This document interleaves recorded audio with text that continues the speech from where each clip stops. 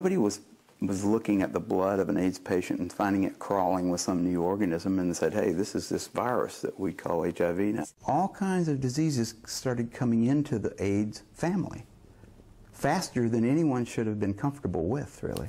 To go from 2 or 3 to go to 30 in a few years was like somebody should have said, hey, there's something wrong here and it's got to be financial.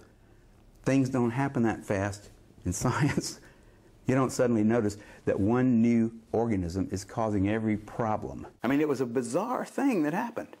It really was. It didn't really have any precedence in terms of medicine before that, unless perhaps you could think of the possession by the devil stuff, right?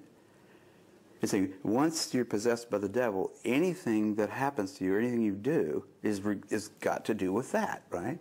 So it makes it easier for you to get tuberculosis, and it makes it easier for you to get uterine cancer. It makes it easier for you to get Candida albicans. And so all those things can now be called AIDS. Now, why would anybody do that?